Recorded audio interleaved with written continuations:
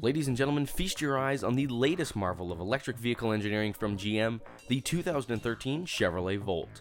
The Volt is loaded with new technology, including features like an LCD dashboard, high-tech drivetrain computers, regenerative braking, and more. Huge thanks to GM for letting me drive it around for a week, so without further ado, let's check it out and look at the awesome features on the 2013 Chevrolet Volt.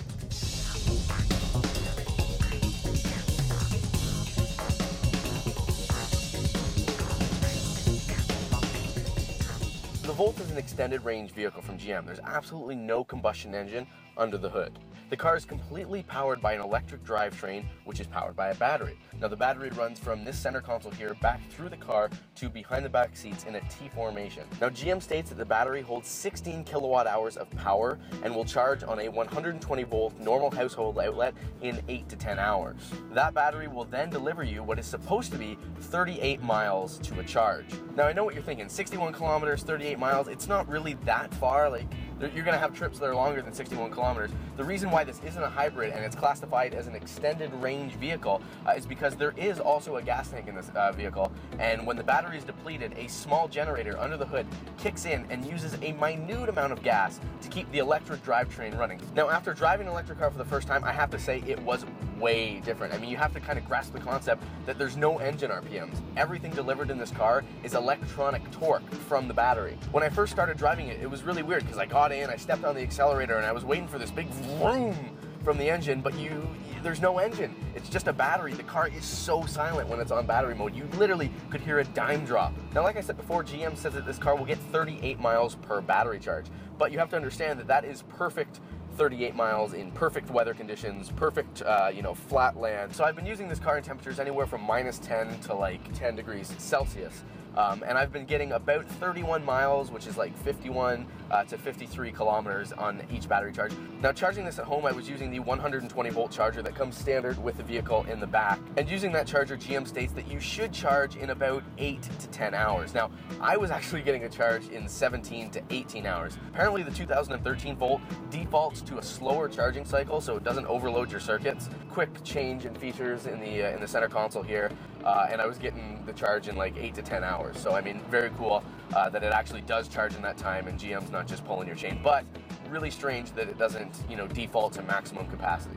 Now, I should also mention that you can get a 240 volt charger at an additional cost. Instead of charging in 8 to 10 hours, that will actually charge your battery in as little as 4 hours. The Volt features 4 different drive modes. There is normal, which is just normal. There is the mountain mode, the sport mode, and then hold.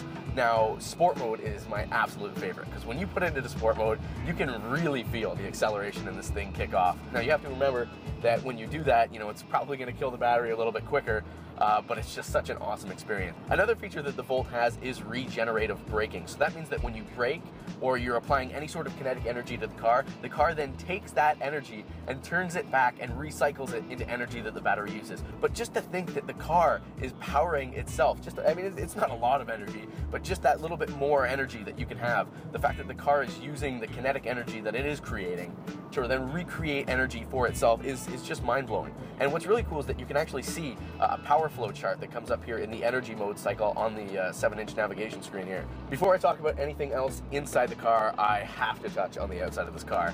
Personally, I think this car is beautiful. It's so futuristic looking. It's so slick. The headlights look awesome. The chrome grille at the front looks awesome. Just the overall aerodynamics of this car, it makes you feel like you're driving a Ferrari 458 down the road because so many people are staring at you. Moving on to the interior of the car, the Volt is just as high-tech on the inside as it is under the engine. My favorite part of this entire car, battery aside and all, is this LCD dashboard screen that they give you here. This is so cool that they've kind of moved away from the standard physical dials, and I can have this customizable display in front of me. Now, easily my favorite feature in the screen feature is this little gauge that gives you that, it tells me when I do something stupid to burn energy. Like when I accelerate really hard, there's this ball that's in the middle of this gauge, and when I accelerate, the ball goes way up and turns red. When I brake really hard and I'm burning energy like that, the ball goes way down and turns red. But when the ball's in the middle, that means I'm gaining maximum fuel efficiency. Now, moving over to my console here, the only physical buttons I have on this console are the energy mode button, drive mode button, the power button, my four-way flashers, the unlock and lock buttons, and then the electronic parking brake. Everything else is a touch-tone button, minus the volume knobs, which are physical moving knobs. But everything else is a touch-tone button on this like really slick, glossy panel, which they have here. Now, I think you can also get this panel in white, in different variations and different trims of the car, but I can't see having like a white console in my car. I'd definitely go with the gray. They're getting the consumer used to the fact that someday, hopefully, this will all be just like a big old 17-inch flat panel display like it is in the Tesla Model S. The infotainment system on board this car is the MyLink system from Chevrolet, which is very similar to the IntelliLink system that we saw in the Buick Verano, which is why I didn't really do a brand new video on it explaining the technology, because it's got a lot of the same features. Easily my favorite feature on the MyLink system, which I forgot to mention on the Verano also had it, is the Tune Select feature with XM, which means that I can kind of configure certain songs. I can set those songs in a My Favorites list on my XM, and what XM will do is scan all of the XM band, all 200 of the XM radio stations. It will scan them all, and as soon as that artist or that song comes up on XM, a big notification will pop up on my screen here and say Run to the Hills by Iron Maiden is playing. Do you want to tune in? And then I can click tune in. This car will comfortably seat 4 people. There is only 2 seats in the back because the battery runs from this console to the back, so there's no bench in the back. It's just 2 seats. There is a console in the back like this that you can put things in. However, like I said, it seats 4. I had Jarrett Muir, Greg O'Grady, Ryan Lambert, Corey Robinson, Justin O'Halloran, Walter Lee, and myself in here just to test that out. That's 7 people in the Volt. Now, contrary to popular belief, this is not a sedan. It's actually a hatchback, which it makes it even cooler. And room back there in the trunk is limited because you got to imagine that the battery pack back there, the chargers back there, there's a lot of stuff in the back of this car because it's an electric car. But there is still a lot of space in there. Now, one of the most important things in this review, this is an electric car. So it's going to cost a little bit more money, but that money should pay itself back by saving you a lot of money at the gas tanks. And I can tell you right now, it will. I've had this car for a little over a week. I've put over 1,000 kilometers on it. And right now, my average fuel economy is 3.6 liters of fuel per 100 kilometers driven. That means that to a tank, I can get 830 kilometers.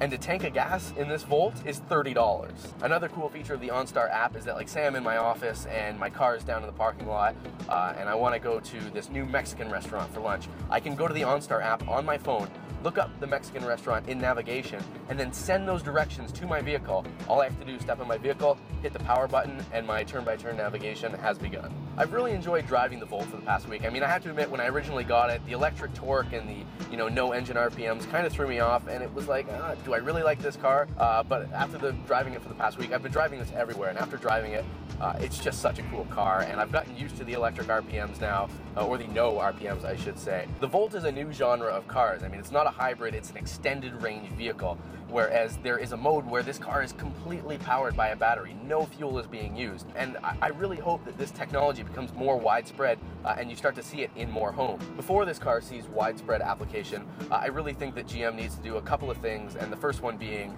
the obvious, and I think the battery needs to last longer. I mean, you don't want this to be just a commuter car. You want to bring this car everywhere because it's such a cool car. So I think that the battery range needs to be extended. If not, the 240 volt charger become cheaper, because I think it's $3,000 right now, and then you get a $1,000 kickback from the government. So you're looking at about extra $2,000.